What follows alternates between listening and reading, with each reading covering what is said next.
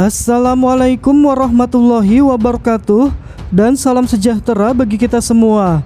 Kembali lagi dengan channel Guru Curcol ya Sobat YouTube. Apa kabar semua?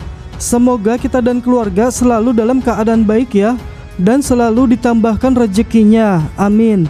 Baik Sobat YouTube, pada kesempatan kali ini saya akan berbagi informasi mengenai PKH hari ini 4/2022 dan BPNT tahap 10 alokasi bulan Oktober. Hari ini apakah sudah ada saldo bantuan PKH atau BPNT yang masuk di kartu KKS untuk saldo pencairan PKH tahap 4 2022 dan BPNT tahap yang ke-10?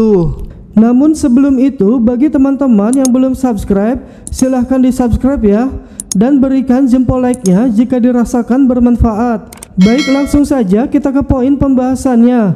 Ada informasi penting bagi para pemilik kartu KKS merah putih yang sampai saat ini masih menanti pencairan PKH tahap 4 2022 dan BPNT alokasi bulan Oktober dicairkan pada hari ini. Terkait pencairan bantuan PKH tahap 4 dan BPNT pada hari ini, apakah sudah mulai dicairkan bantuan BPNT-nya atau belum? Karena banyak sekali KPM PKH yang menanyakan saldo PKH tahap 4 2022 kapan cair. Nah, maka dari itu simak terus videonya sampai selesai dan jangan di skip-skip. Di dalam video ini saya akan memberikan bukti struk hasil pengecekan saldo PKH tahap 4 hari ini dan BPNT apakah sudah ada saldonya atau belum. Para KPM PKH dan BPNT ini wajib mengetahuinya. Oke, langsung saja informasi yang pertama.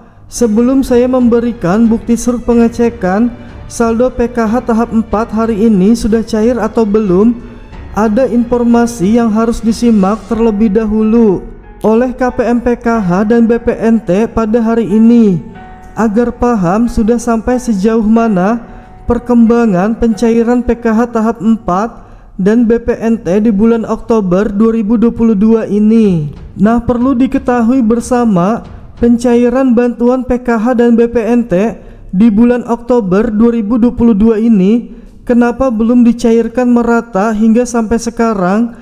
Ini dikarenakan pihak Kemensos masih dalam proses mekanisme pencairan bantuan sosial PKH dan BPNT untuk tahap 4 di bulan Oktober tahun 2022 ini. Nah, selanjutnya informasi yang ditunggu-tunggu terkait bukti struk pengecekan bantuan PKH BPNT pada hari ini yang ditunggu-tunggu oleh para KPM PKH dan BPNT. Nah, ini bisa dilihat bukti struk pengecekan kartu KKS PKH BPNT pada hari ini. Sudah dicek saldonya, namun belum ada saldo yang masuk atau ditransfer dari Bank Himbara. Nah, untuk itu saya selalu menghimbau bagi para KPM PKH dan BPNT diharapkan untuk jangan terburu-buru dulu mengecek ke agen atau e-warung setempat, karena pencairan PKH atau BPNT ini belum dimulai. Ini sudah ada buktinya saldonya masih kosong. Saya doakan semoga dana PKH tahap 4 dan BPNT teman-teman ini dapat segera dicairkan oleh pusat pada awal minggu di bulan Oktober 2022 ini, atau di pertengahan Oktober bagi yang belum cair di minggu pertama Oktober. Dan semoga surat SP2D data bayar PKH tahap 4 ini segera diturunkan kepada pendamping masing-masing, amin. Nah, demikian tadi informasi PKH terbaru hari ini.